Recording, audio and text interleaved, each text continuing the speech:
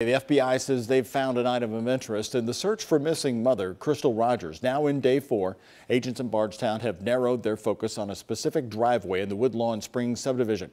WHAS 11's Shane McAllister continues to cover Bardstown. News of that discovery from the FBI making this search feel even more real for the Ballard family, the community, and even the Nelson County Sheriff, who worked this case for 5 years before the FBI took the lead.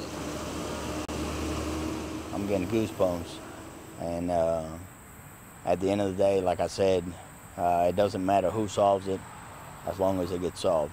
From 5 houses down, the Nelson County Sheriff is doing his part, running a roadblock, protecting the integrity of the FBI's investigation. Until the FBI tells us they're done.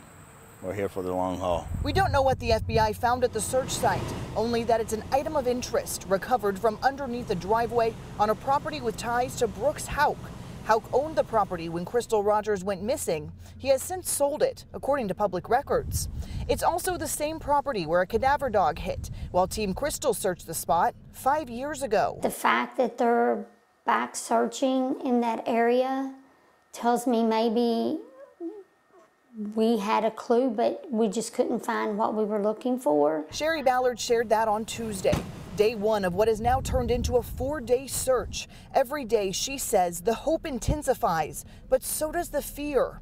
She and everyone else watching this case want to see real action, real answers. It's not about the Nelson County Sheriff's Office. It's not about the FBI.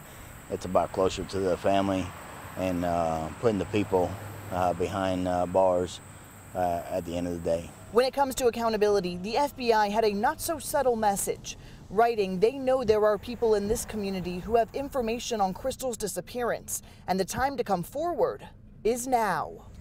And it's not only Crystal's family closely watching this search today. I also spoke with Jason Ellis's family. His sisters tell us they are watching every new development coming from this site. They told us that they truly believe answers in Crystal's case could lead to answers in his case as well. In Bardstown, I'm Shane McAllister.